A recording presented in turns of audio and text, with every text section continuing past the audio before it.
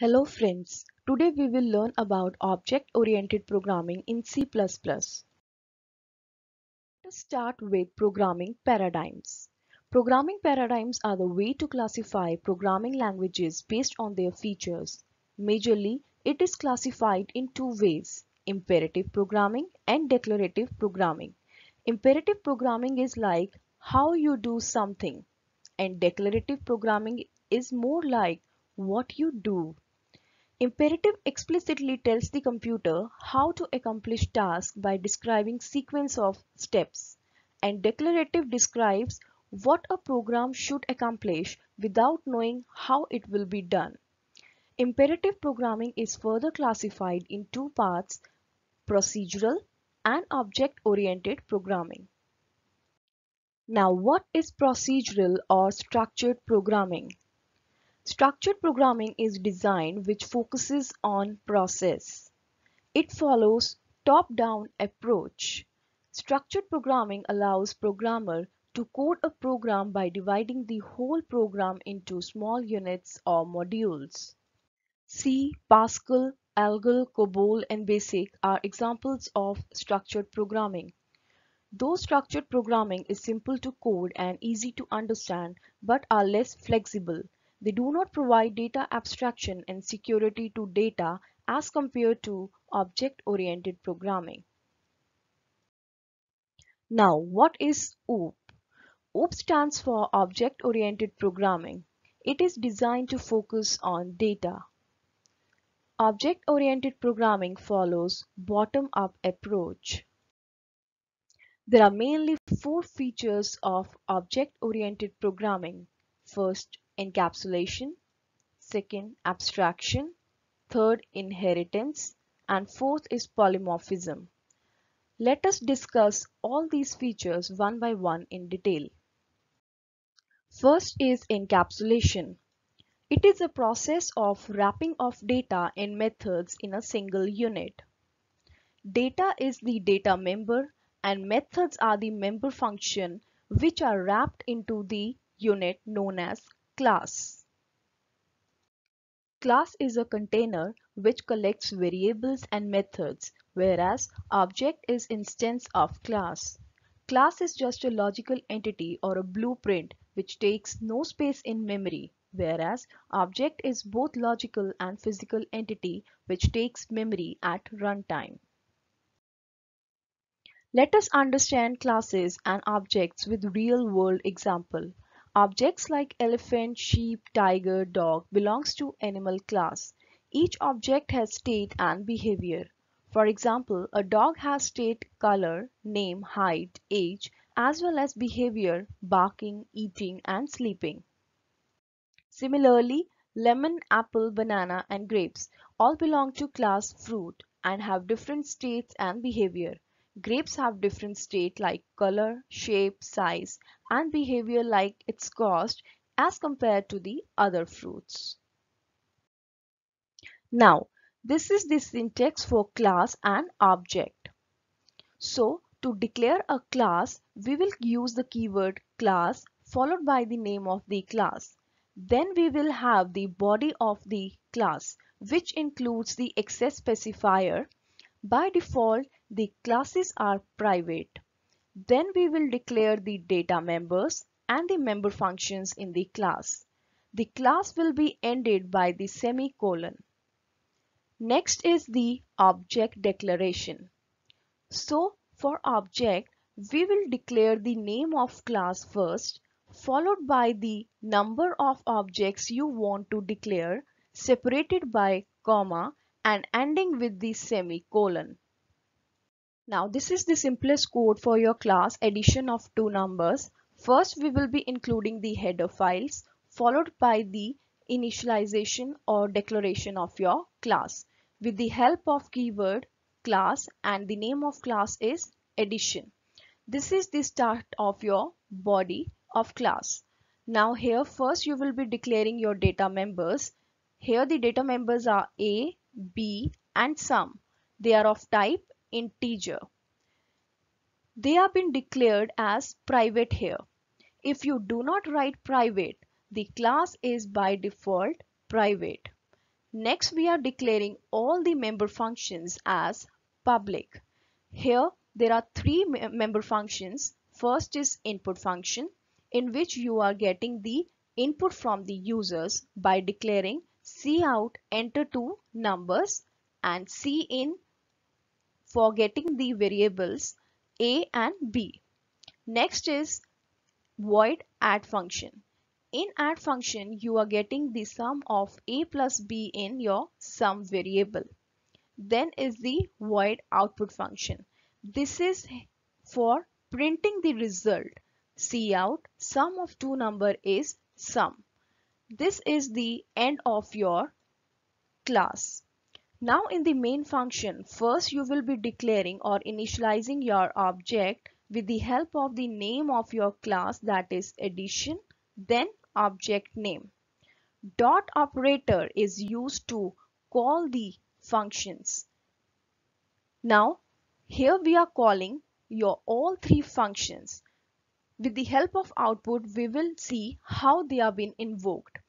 Now when ob.input is called, it will call input function.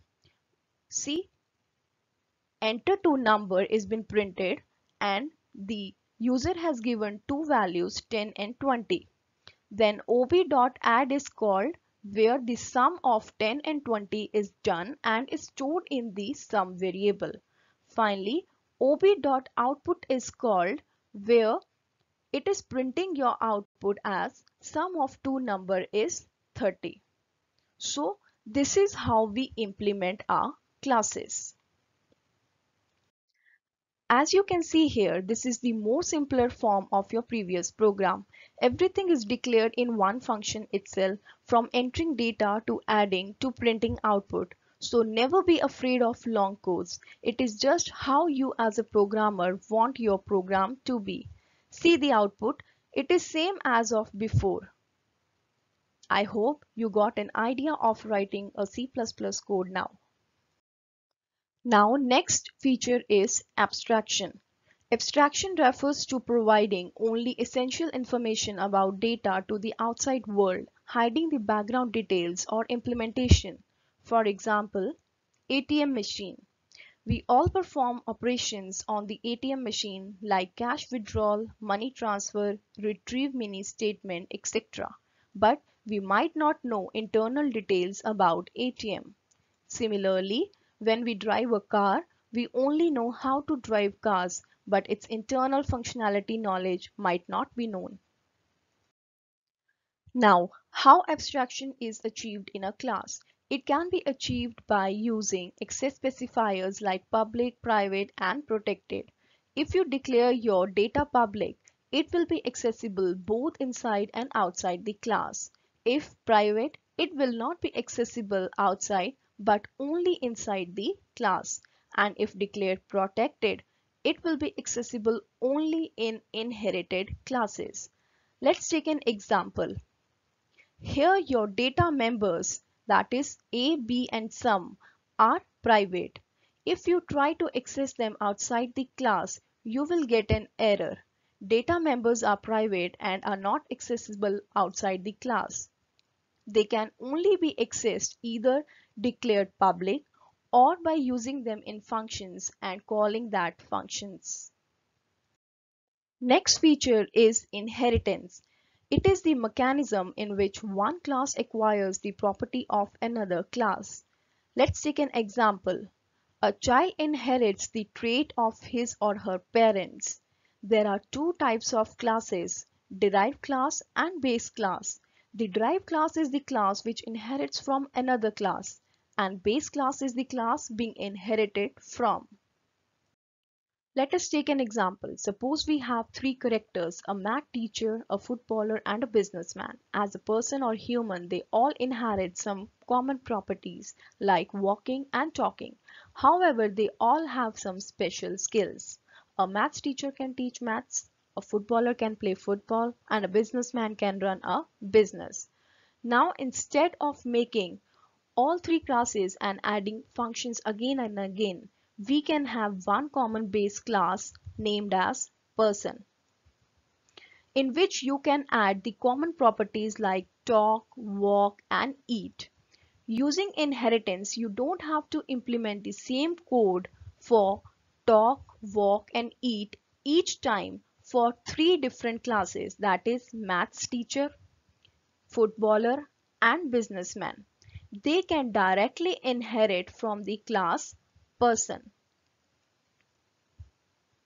However, you can add their special skills as a function in their respective classes, like maths teacher can teach maths, footballer can play football, and businessman can run a business.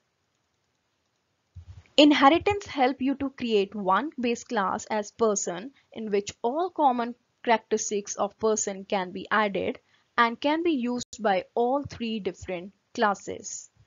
So, inheritance facilitates reusability. Now, this is the syntax for your inheritance. Here first, you have declared the base class with keyword class followed by the name of your base class. This is the body of your base class. Here the base class ends.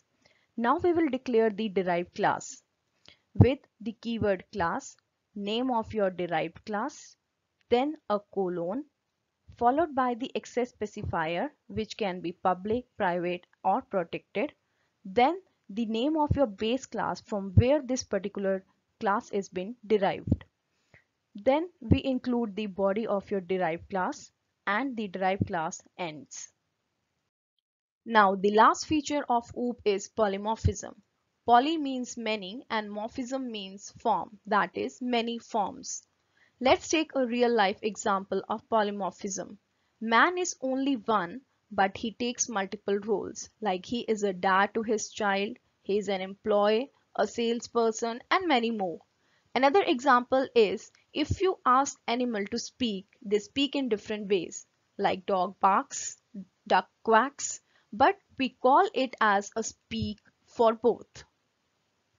In this example, we can see the animal class, which is the base class having the member function animal sound. Now we see there are two derived classes, pig and dog, which has same name of member function animal sound, because sound as a characteristic of animal will be the same but their forms will be different, like pig says vv and dog says bow bow. In the main function you see my animal object is of class animal, my pig object is of class pig, my dog is the object of dog class. Here we are calling your class member function. This is my animal dot animal sound. This will call your base class. See, the output is the animal makes sound. This has been printed. Next it is calling my pig dot animal sound. It will print the pig says VV, this statement. Then it is calling my dog dot animal sound, which is the dog says bow wow.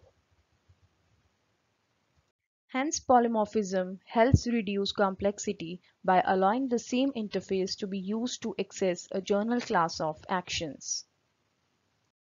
Now concluding what we have learned today: programming paradigm, structured programming, and the features of OOPS. Thanks for watching the video. Please press the like button, and for more technical videos, please subscribe my YouTube channel.